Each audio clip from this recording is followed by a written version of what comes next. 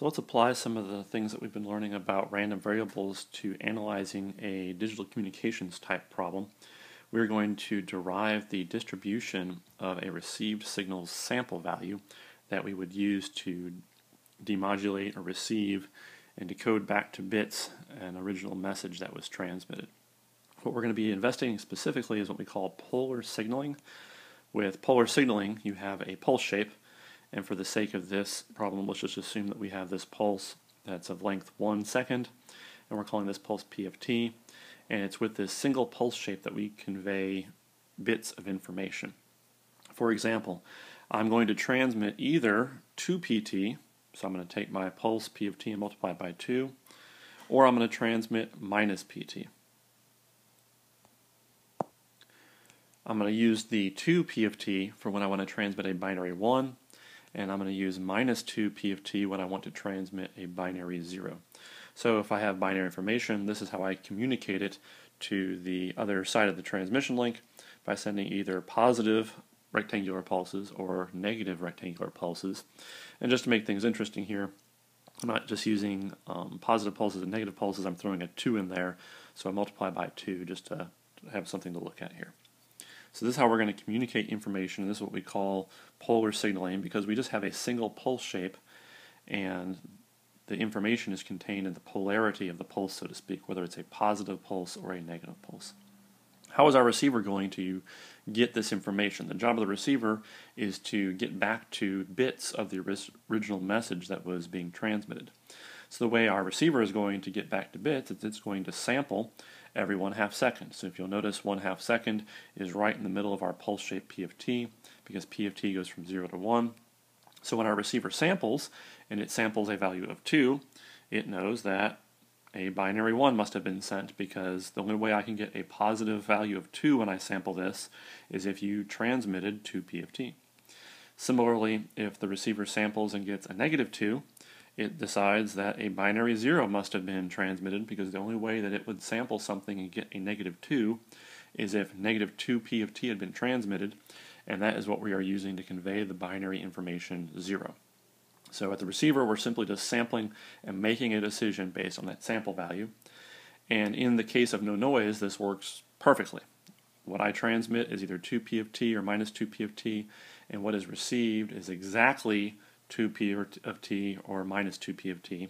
So the samples that the receiver writes down are perfectly and exactly either 2 or minus 2, and it makes perfect decisions about the binary bits. But that's kind of a naive problem. In the real world, we always have some type of noise. So let's bring in some noise to this problem to make it a little interesting. So the received signal is going to be plus or minus 2p of t, so I'm kind of lumping either option here with that plus minus, plus n of t. So what we've done is we've introduced some noise, and in fact this is what we call a noise Gaussian random process. That's the type of thing I'm adding in here.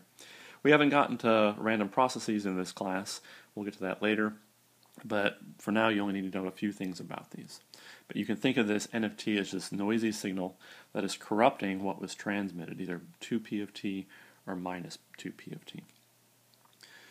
What you need to know is a few things. So this R of t is what the receiver is sampling. So just like before, the receiver is going to sample something to make a decision, and the only difference now is we've tacked on this term n of t.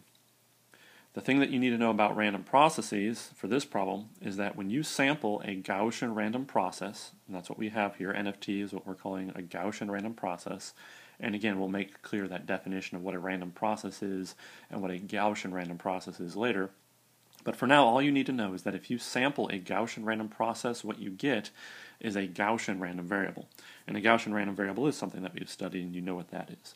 So when my receiver samples R of t, we're going to get either the number 2 or minus 2 from the deterministic portion of this signal, and we're going to get some Gaussian random variable due to having sampled noise as well.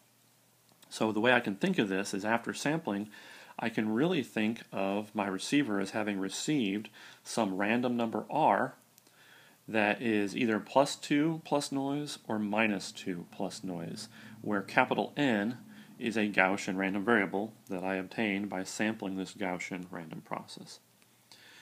So again, The plus or minus 2 comes from the pulse that I transmitted. I either transmitted a positive 2p of t or a minus 2p of t.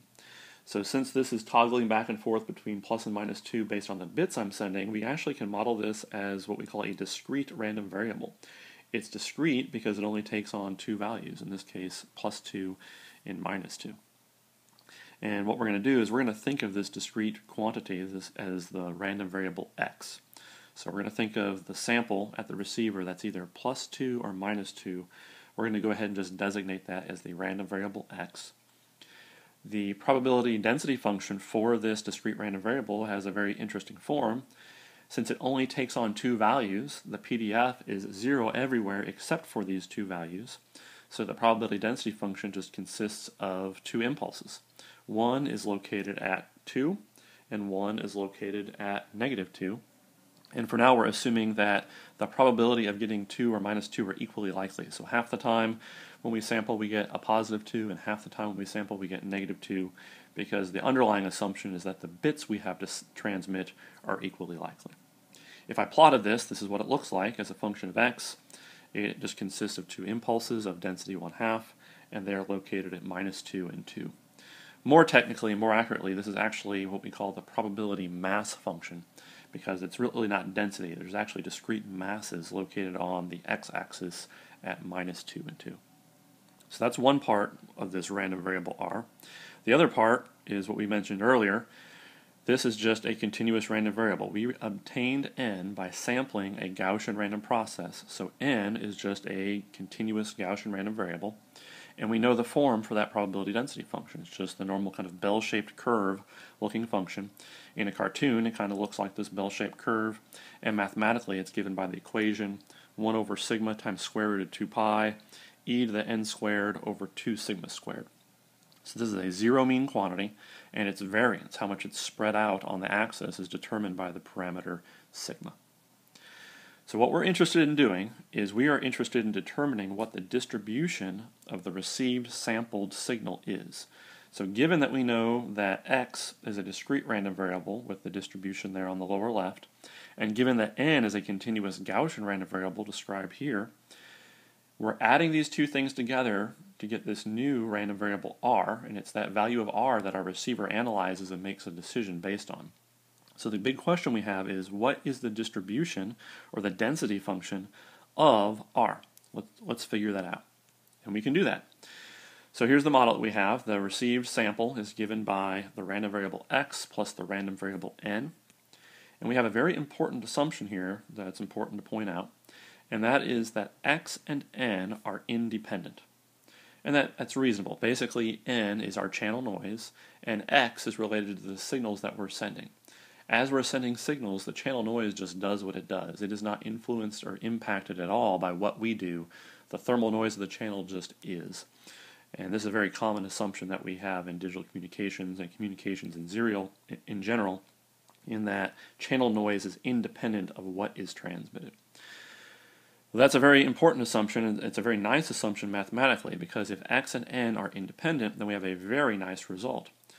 Since r is just the sum of two independent random variables, writing down a mathematical expression for the probability density function of r is very easy.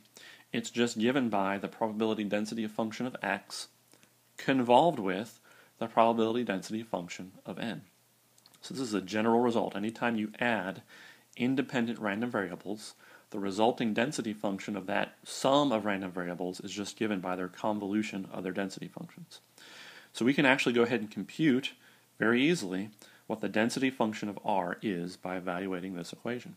So again, remember what px of x is. It's just these 2 points on the real axis at plus and minus 2. So that quantity is what we're going to convolve with our Gaussian random variable. So kind of in pictures or cartoons, this is the math we need to do. And this is actually very easy, because if you recall, when you convolve with an impulse function, convolving with an impulse function is easy. All you do is place the underlying shape at that point on the axis. So after we do this convolution, we're going to end up with a Gaussian curve down at minus 2 from having placed the Gaussian shape at minus 2, and we're going to end up with another Gaussian shape at positive 2 from having placed the Gaussian shape at the location 2. And this is the probability density function that we are looking for, that we're trying to compute. So in pictures, this is what we expect to obtain. Let's go ahead and do the math though. Let's go ahead and compute this. So if we plug in the probability density function for x, let's put brackets around it, that is what we need to convolve with the probability density function for n. So this is the math that I need to do.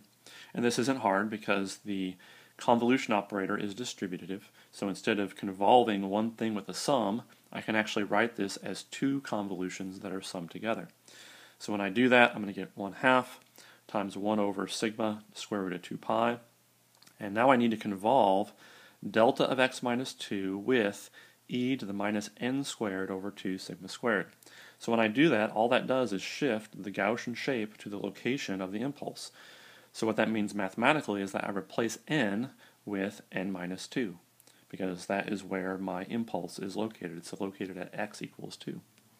Similarly, I'm going to have another term now that is 1/2 times the delta function x plus 2 convolved with my Gaussian shape.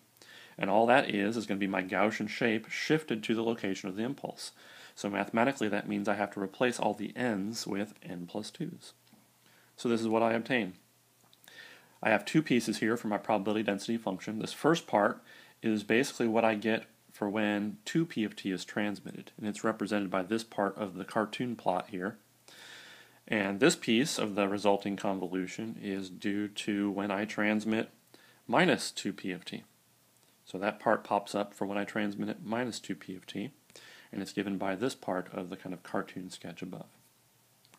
So we have computed the density function for the random variable r, and r is what we get when we sample the received signal in the presence of noise. And you can see what's happened. Without noise, normally we would have gotten either 2 or minus 2. We would have just had mass functions on the real line. But because of this Gaussian noise that's been introduced, we don't just get exactly 2 or exactly minus 2. We basically get those numbers, but kind of perturbed on the real axis. So you can think of being at 2 and then being wiggled around by noise, so to speak.